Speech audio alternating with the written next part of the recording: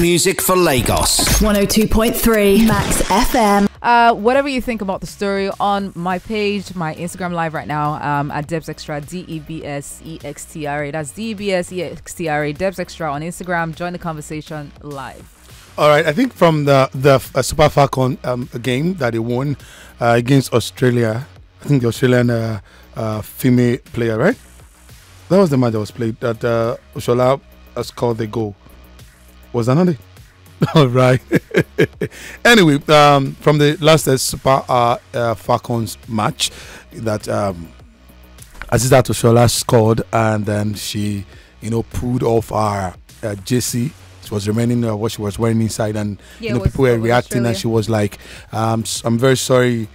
She was apologizing to the father and saying, "Daddy, forgive me. I know you don't like my. I know you did not like my choice of celebration. Please, forgive me."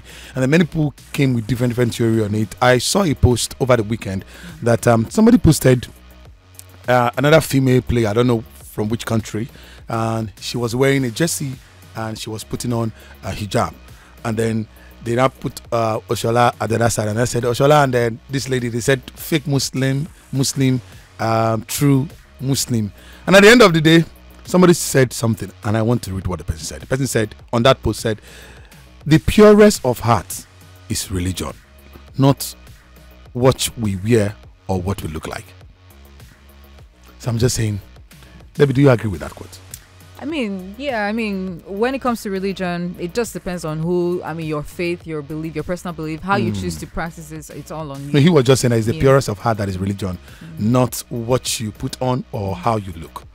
Some people believe that what you wear should reflect your religion, or your religion should dictate what you wear and how you do things. Still in that tournament, that World Cup tournament that's currently going on, in Australia, there was a female player of the Moroccan side.